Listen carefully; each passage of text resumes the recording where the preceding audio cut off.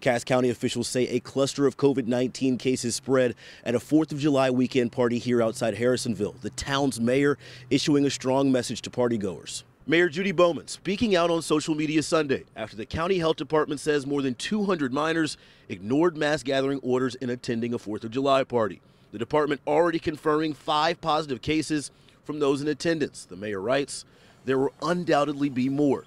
With no set guest list for the party, officials say tracking everyone down has been difficult, calling it the largest coronavirus cluster the county has seen thus far. I have no doubt that most of them are going to have mild to no symptoms, but really the problem is I can't say the same for their parents or their grandparents or their teachers. 130 people have already signed up for the mass testing event held tomorrow at Cass Medical Center. Reporting near Harrisonville tonight, Aaron Ladd, 41 Action News.